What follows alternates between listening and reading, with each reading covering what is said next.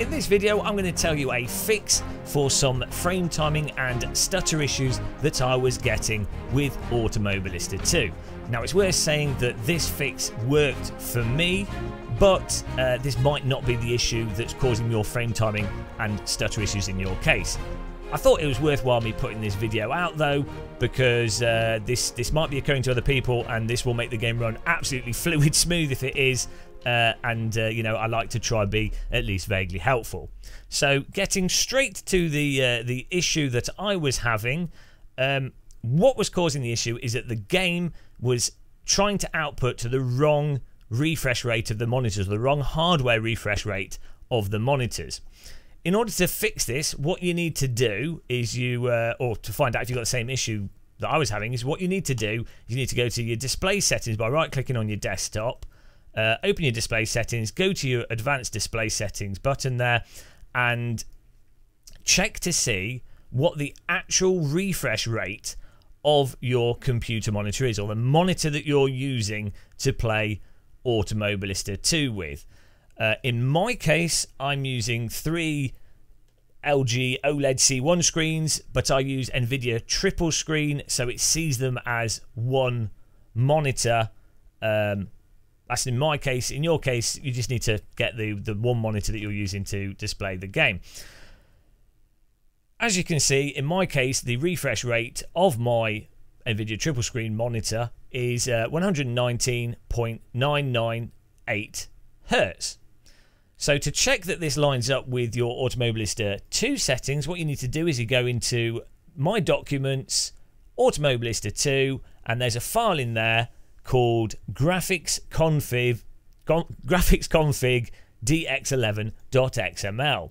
Now you want to open that with Notepad, or ideally install Notepad++ because it's much better than Notepad, but you can open it with Notepad, and in this file what you'll find are all the graphics settings for Automobilista 2. Now these are the settings that you can set in the game menu, and when you save in the game menu it will save them in this file. But crucially, there's a line there which represents the settings for your monitor in terms of the specific monitor adapter, which monitor you're using, the width resolution, the height resolution, and the refresh number. Now what I found was, in my case, this refresh number was the incorrect value. So I had to replace this number with the correct value. So the correct value is 119998, 119 Hertz, 0.998. Previously it was like 119882. It was off by a tiny fraction. But that was enough to completely ruin the frame timing and make the game just all juttery and just feel off. By setting this to the exact right frame rate, everything is smooth. But what you do have to do, if you're having the same problem as me, is change this to the correct value of your monitors, then save the text file. Obviously mine's already saved, and once you've saved it you need to right click on it and make it read only, because otherwise every time you load the game up, the game will reset the frame rate in that file to the incorrect one, and you'll be like, why is it broken again? So you need to make it read only. Now this does have some downsides.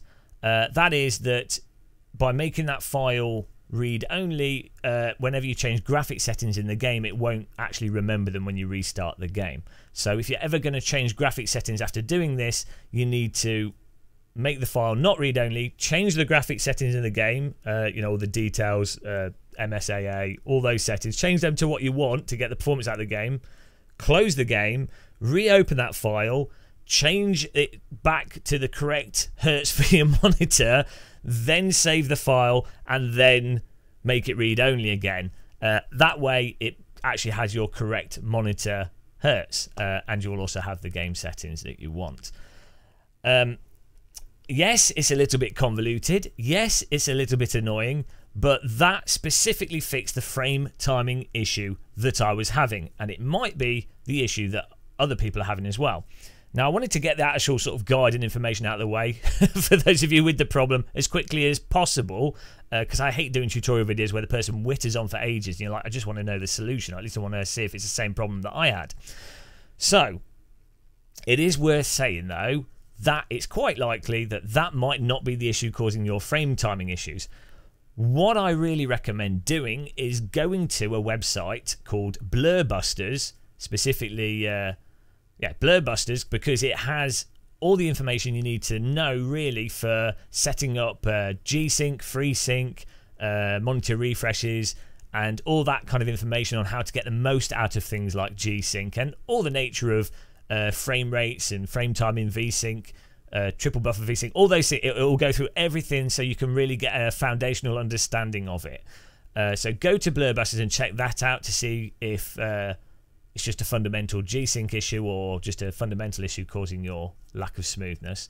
And I would also say that obviously you want to make sure that you're getting a good frame rate from the game. So regardless of if you have the correct monitor refresh, G-Sync or anything, if your game is running very slowly, you're going to get stutter and frame timing issues. So you need to make sure that you've not got the graphic settings on so high that it's slowing things down. The main graphic settings that typically cause the most amount of frame loss are things like shadows, anti-aliasing. It'll be like MSAA in the game. So higher levels of that will cause a lot of impact to performance. And shadows and lighting settings typically tend to be the most demanding. In AMS2, the track details, so the I think it's called track details, a setting. That on high settings will also be quite demanding because there's a lot of objects in the environment. In fact, you could put that on like medium and the game still looks fantastic. But other than that, yeah, you just want to make sure that your game is actually running at a decent frame rate. All said and done, hopefully that is helpful to those of you that are having the same issue as me. It'll be interesting in the comments to know how many people were having that issue and if this actually solved your issue. Great if it did. I feel like I've maybe been useful. But until the next video, and I'm going to do a video on force feedback, custom force feedback next, so you can watch that as well. It's delightful. It might change your opinion of AMS2. But until the next one, thank you very much for watching. Happy tea drinking, and goodbye, guys.